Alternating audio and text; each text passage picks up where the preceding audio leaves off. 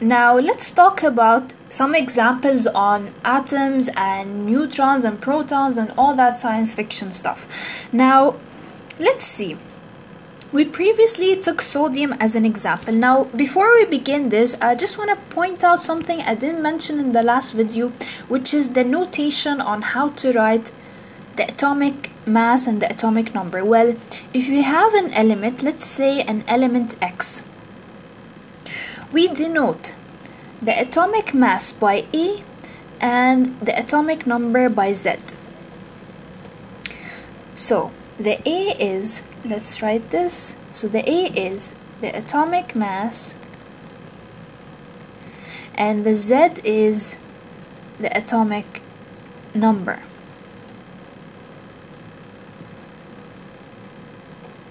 Okay, now let's see.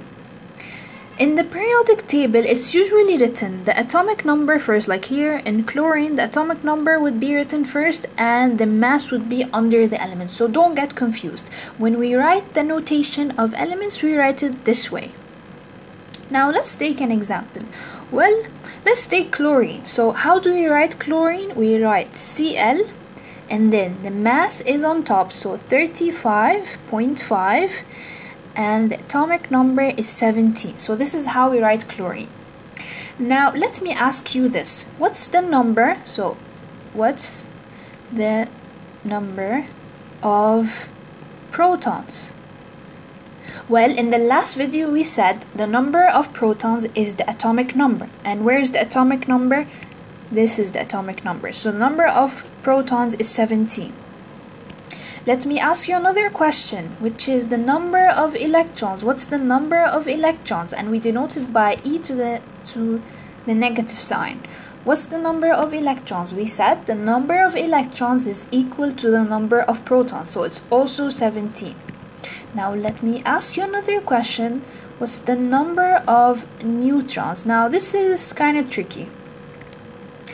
We said that the atomic mass, which is this one, is basically the sum of protons plus neutrons. So this is not neutrons alone, this is neutrons plus protons, and the atomic number is the number of protons. So can we subtract to get the number of neutrons? Yes. So what do? We subtract the A, which is the atomic mass, from the Z.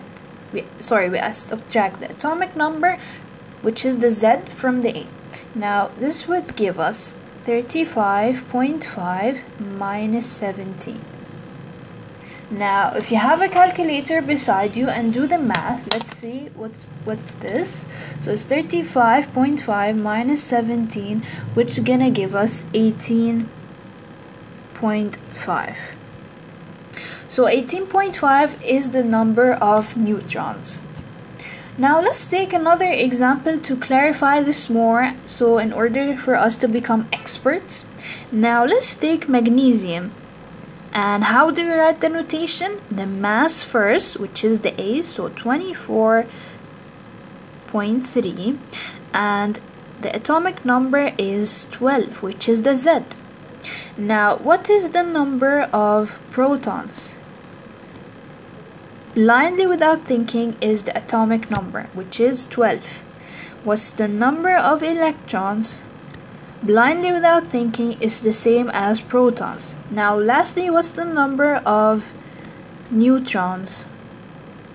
Well, we subtract the Z from the A, which is subtracting the atomic number from the atomic mass. So 24.3 minus 12, which would give us 12.3 neutrons.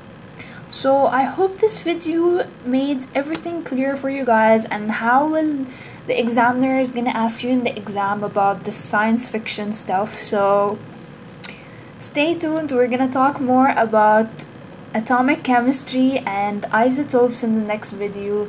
So good luck and thanks for watching.